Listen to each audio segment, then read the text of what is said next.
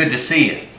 Well, I just came out of Richard's office, and I kind of overheard what he was writing about for this week's sermon, so I want to tell you what's going on. Well, this Sunday is a combined worship service at 10 o'clock. It's a modern combined worship service. It's going to be a lot of fun. Also, right after that will be a youth dinner, fundraising dinner. It'll be a taco bar.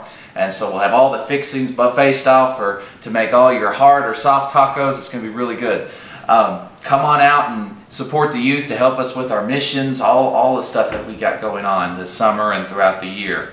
But what we have going on, from what I heard from Pastor Richard, is the story of when Elijah is competing with the prophets of Baal on the mountain of Carmel.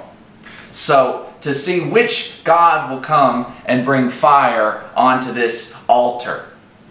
Well, when the prophets of Baal call out to their God, we get no fire, but when Elijah calls out, we have this giant burst of flame comes down and lights all of the altar. We're going to hear more about that this Sunday. That's all I have for you guys right now. But come on out this Sunday. It's going to be really fun. At 10 o'clock, combined worship service. You know what? And Richard's not that bad of a speaker either, so come on out. Bye.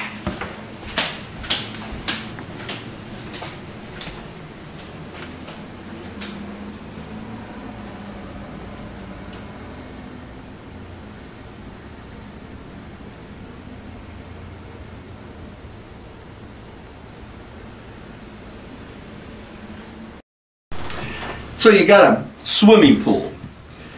Do you know why you never invite two elephants into the same swimming pool at the same time? No.